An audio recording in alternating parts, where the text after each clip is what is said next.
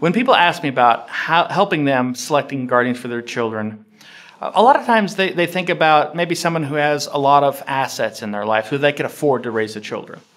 And what I'd recommend is let's find who in your family or who among your friends, you don't even have to name family, who would raise those children as close as possibly as you would, because you're not here to raise them anymore. Who has your same values about money? Who has the same religious values? Who disciplines the same as you do? Again, as close as possible as we can, because no one's going to be able to truly replace you.